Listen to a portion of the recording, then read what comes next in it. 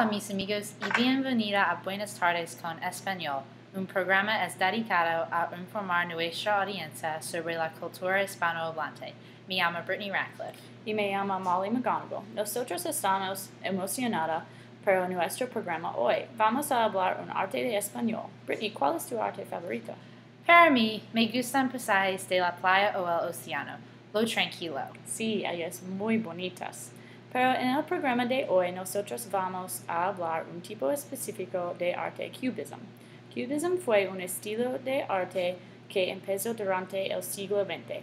Lo empezó con la pintura Le Demoiselle de Avignon de Pablo Picasso en 1907. La pintura es muy diferente, ¿no? Sí, Molly, es muy diferente, porque Cubism usó diseños abstractos a representar el mundo moderno. El propósito de Cubism es a crear unos objetos tridimensionales en un exterior bidimensional. De hecho, hay dos tipos diferentes de Cubism, analítico y sintético. Pero por favor, uno tipo no es suficiente. ¡Qué difícil! De acuerdo, pero vamos a mostrar a ustedes muchas pinturas y explicamos las diferencias. Vamos a empezar con cubism analítico. Este tipo de cubism es más detallado y el público puede comprender la imagen más fácil. La pintura mostramos previamente la Demoiselle de Avignon es parte de cubism analítico, porque la imagen de mujeres es obviamente. Otras pinturas analíticos de Picasso son El Dryad, La Danza de los Velos, Casa en el Jardín, El Embalse, Casas en la Colina y Fábrica de Ladrillo en Tortosa, y Retrato de Ambroise Vollard. Me gusta el tipo de pintura porque puedo comprender la imagen de Picasso. Mi favorita es El Embalse, Casas en la Colina y Fábrica de Ladrillo en Tortosa. ¿Y tú, Mollie? Sí, la es muy bonita.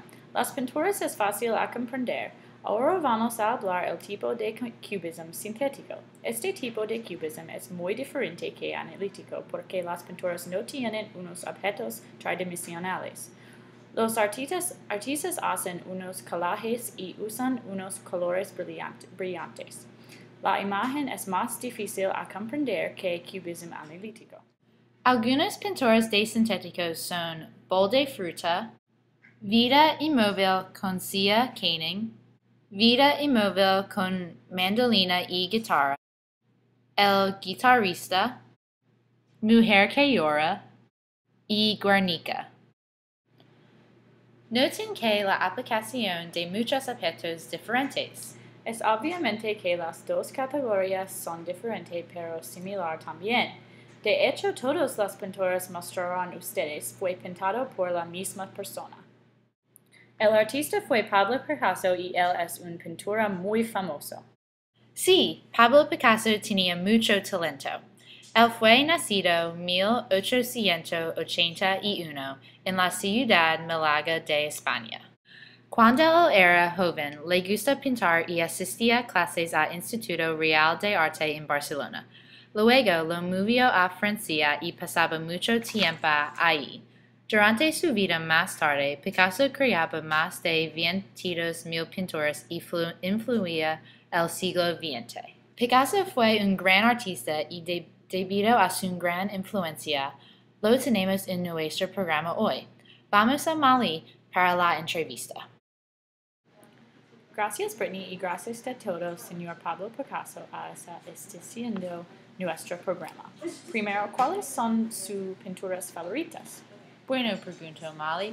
Para críticos les gustan Dora Maar o Chat y Chica antes de un espejo, para los colores brillantes.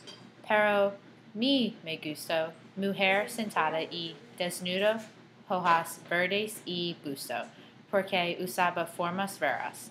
Disfrutaba crear estas pinturas mucho porque son muy cómico para mirar, ¿no? Sí, las pinturas son muy cómico. ¿Pensaste que sería famoso? Honestamente, no pienso que haría ser famoso. Me gusta a pintar para el placer, no para la fama.